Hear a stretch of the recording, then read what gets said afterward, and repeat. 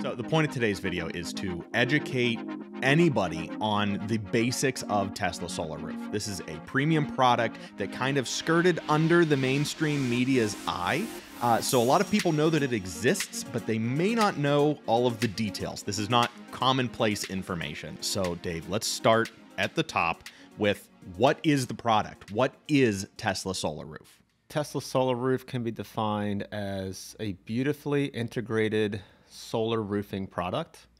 And what that means is it's both a roof that serves the functionality of keeping the water out of the house. And on top of that, it produces clean electricity. So it serves as, the function of traditional solar panels and also traditional roofing materials combined. How on earth does the Tesla Solar Roof work? The Tesla Solar Roof, like we said, is beautifully integrated solar into a roofing system. It produces clean electricity from the active tiles in the roof system. That clean electricity is in the form of direct current.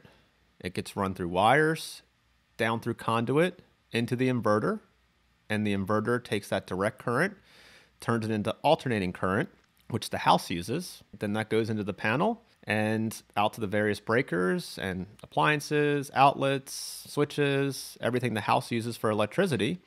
If you have a battery, any production over top of the consumption will go into the battery and it will store that battery for use later on.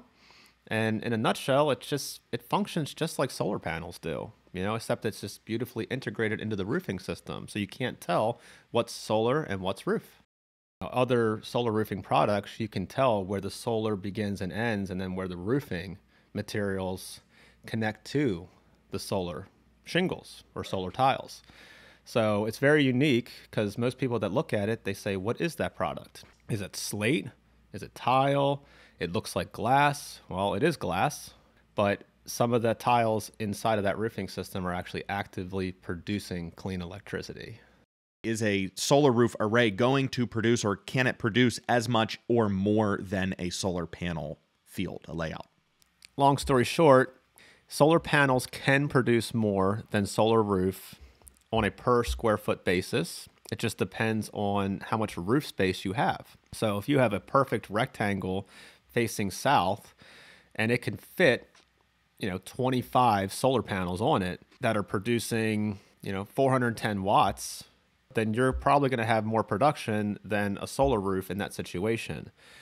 But where the solar roof shines is the ability to go around obstructions, go up valleys, go down hips, work around dormers. You can actually fit more solar roof tiles on a roof that's complex compared to solar panels. Not to mention, it looks so much better. Have you ever seen a very complicated cut up roof with solar panels on it? Kind of looks awful. It doesn't look aesthetically pleasing, whereas a solar roof, you can't tell, again, what's solar and what's the roof.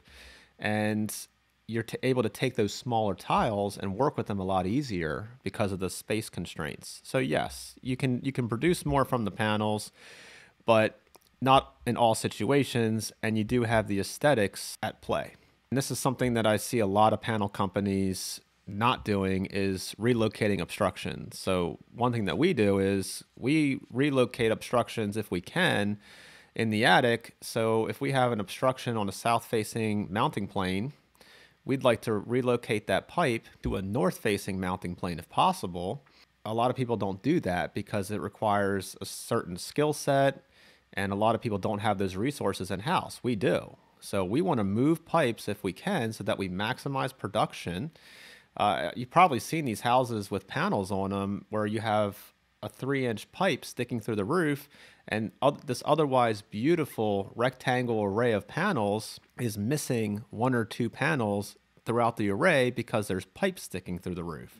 All they had to do was relocate those pipes to a different part of the roof where the panels aren't, and they would have had a beautiful rectangle instead of, a rectangle with missing teeth, So yeah, I mean, it's one of those things where even if you keep those pipes there, you can work around them a lot easier with solar roofing tiles because they're smaller, as opposed to deleting a whole entire roughly 3 foot by 5 foot solar panel. You're losing out on a lot of production in that case. So is the roof 100% glass? Is it glass from edge to edge on the roof? No, it's not 100% glass. It's a combination of glass and metal. The roofing material will vary depending on how many different roof features exist on that particular home. So like valleys, hips, ridges, walls, eaves, obstructions, all those good things, they get metal around them, metal flashing, and that's typically installed on normal roofing material as well. The rest of the roof is glass, but from the ground, everything is seamless, integrated, can't tell what's active, what's inactive. So what is the scenario if glass tiles break? How fragile are these tiles? And if one does end up breaking, one, am I going to be okay? Is my family going to be okay if it falls from the roof? And two, how do we replace it? So the glass tiles are made with tempered glass, very strong, right? Very strong compression strength. The edge of the tile can be damaged, and that can cause the entire tile to crack. When tempered glass gets damaged, it splits apart into a million pieces. But there's a backer on the underside of the tiles so that if something does crack, everything remains up on the roof. You simply just swap that tile out. It's not really a big deal. Those tiles should not break during the normal, wear and tear of the roof system. They can be damaged during the course of installation. They can be damaged by a tree, or something hitting them down the road. But looking up at the roof, those tiles just shouldn't spontaneously, break. They went through hurricanes down in Florida. They have gone through hail in Texas. But yeah, for all intents and purposes, it has a sufficient hail warranty, sufficient wind warranty. And the system itself, when you actually work with it, you can tell how durable it is. It's made of tempered glass. The metals are 26 gauge galvalume, right? It's a really heavy, thick metal. And when you install the tiles themselves to the roof deck, just moving them with your hand, you can tell it would take a tremendous amount of wind for anything to lift up on this roof. I mean, it's not going anywhere once it's put down properly. This is a very secure product. Absolutely. But if God forbid something does happen, you can swap them in and out. It's not a big deal. There's a lot going on up here, but because they're glass tiles, they're not going to adhere to the roof like a traditional tile or panel would. So how are you securing these tiles to the roof? So the tiles stick up off the roof about 1.25 inches or so, and the tiles themselves have feet which get nailed to the roof deck. So these feet keep the tile elevated off the roof deck, and there's a space between the glass tile and the underlayment that is on top of the roof deck, plywood, plank boards, whatever that roof deck is. And that gap is designed so that air can ventilate under the system so that it doesn't get too hot. There's a starter bar at the bottom of the roof, which allows air to enter underneath the tiles.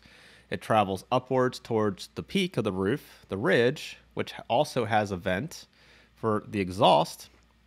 And that serves two functions. It serves as a vent for the actual roofing system to take heat that's being produced underneath the tiles and remove it.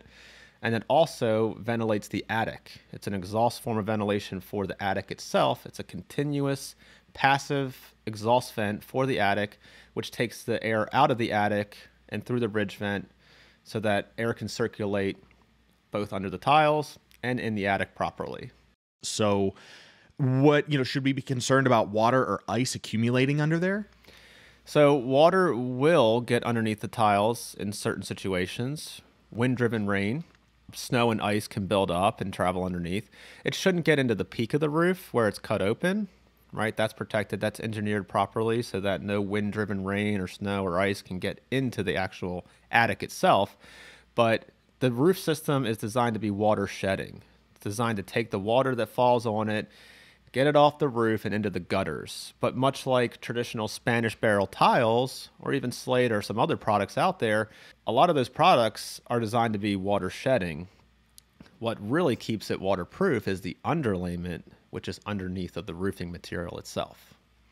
Okay, so I sign on for a Tesla solar roof. From day one of getting a virtual estimate and speaking with a salesperson until the day where I have a solar roof on my house, roughly how long is that process going to take? There's a lot of variables that go into that. Typically what we see is within 4 to 6 months, of contract signing, the job being produced and commissioned, meaning turned on, a lot of that depends on the homeowner, how easy it is to work through the processes, because we do have to work together, to make sure that this dream becomes a reality. And then we're also dealing with other third parties like utility companies and AHJs, authority having jurisdictions, aka permit offices. So a lot of it's outside of our control based on the time frame. What we can control is, we have a lot of control over the design because Tesla helps us with the design, so we can work closely with them to make sure that we get the permit package that we can submit to the authority having jurisdiction, the permit office, and then also the utility company for interconnection. So we have a lot of control early on making sure that we get the right paperwork, and then we submit that paperwork. After we submit that paperwork, then it's in the hands of the utility companies and the permit offices. And sometimes the utility companies will take a couple weeks to review. Sometimes it'll take them a month, depending on how backed up they are. We do have good relationships with all of our partners and vendors. It just depends on how backed up they are. And of course, the permit offices, they vary as well. Some counties, it'll be a couple weeks. Some counties, it'll be 4 to 6 weeks. The things that we can control, we try to be as efficient as possible. Early on, so even before contract signing, a lot of thought and research and back and forth goes on to make sure that the homeowner has the right design. The system is designed to their budget and to their roof space. Those two factors will determine how much solar we can actually put up on that house and how big that system size is. We use technology like Eagle View for the aerial reports and imagery. So up front, we get an idea based on those measurements, how much space we're working with. But unfortunately, there is a degree of inaccuracy with those reports. They're not 100%, even if they're 99.9%, depending on how large that roof is or how complex and cut up it is, we have to go out and do a site survey. And once we do a site survey and actually go physically to the site and take measurements, look into the attic, make sure that we understand and have more information than we initially made the assumptions on, then we do what's called a true up. And the true up is taking the assumptions we made based on technology, based on the aerial imagery and the reports, the measurement reports. We compare our actual readings on site, our actual measurements, our actual photographs, our actual on-site inspection and gathering of information compared to the assumptions we made, and then we do the true up. The true up could be very little or it could be a lot. Sometimes we get into somebody's attic and we realize it's not properly ventilated. They have obstructions that aren't going through the roof. They're just dumped into the attic like they're bath fans, which can lead to problems with moisture and mold and that type of stuff. So we want to make sure everything's ventilated properly. We want to make sure that we're doing the job right, because we expect this system to last many, many, many years. The warranty is 25 years, but we expect it to last longer than that. So we want to make sure that everything is documented and we build the roof right from the start. We can ask the homeowner to get involved. That's always helpful. If the homeowner can share as much information as possible, as early as possible, it's great, because sometimes we're working with a homeowner that's a few hours away from home base and we want to help them. And if they can take pictures of their electric meter, their electric panels, up close, far away, general site pictures and conditions, if they're willing and able to get into their attic, that's great too.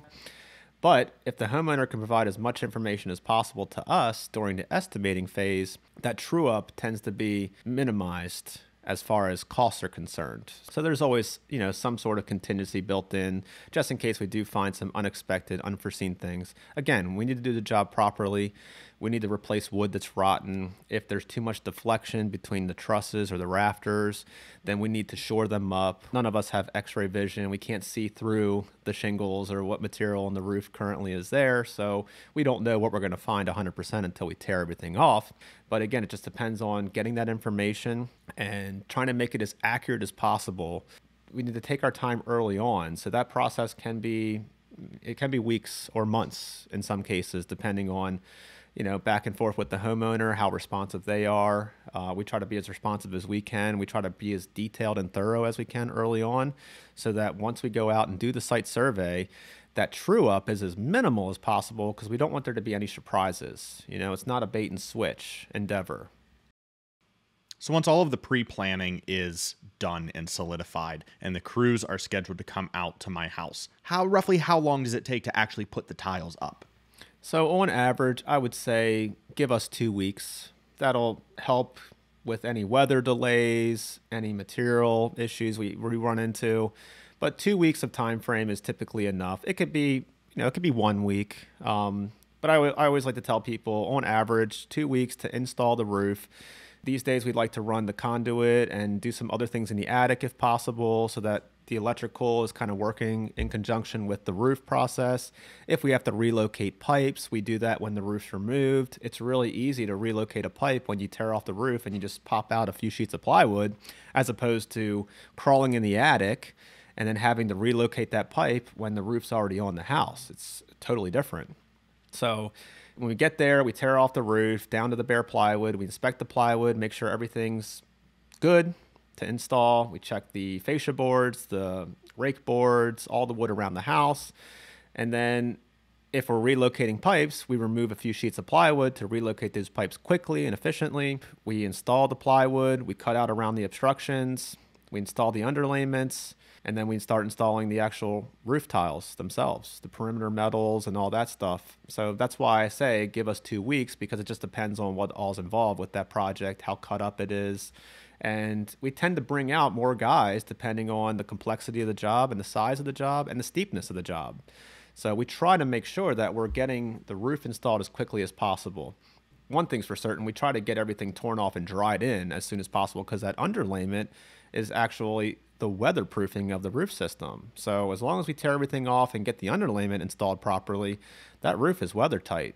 And that underlayment can be on that roof for 120 days exposed to the sun and the harmful UV rays. When we're working with a new construction project, a builder, once the roof is ready, they want to get it dried in as soon as possible. So we usually go out, we usually install our edge metals, we usually install our underlayment, and sometimes that project sits for a few months before we go back out to install the tiles, because we may need to wait for the stucco contractor to come out and do his work, the masons, the siding guys, anyone that's going to potentially damage the roof. We want to make sure that they're over and done with, so that when we go out and install the glass roof, the solar roof, there's going to be nobody else that's going to have to walk around and potentially damage our work. So it's a little bit of a different process when we're dealing with new construction versus retrofit or remodeling. Thanks for tuning in to our latest video. We hope you found it helpful and informative. But the fun doesn't have to stop here. If you want to continue learning about Tesla Solar Roof with us, you can hit the subscribe button and turn on notifications for the channel. That way you'll never miss the latest video in the series. And if you have any questions or comments, we want to hear from you. You can drop them down below in the comments section, or you can contact us at AmericanHomeContractors.com. Thanks again for watching, and we'll see you in the next one.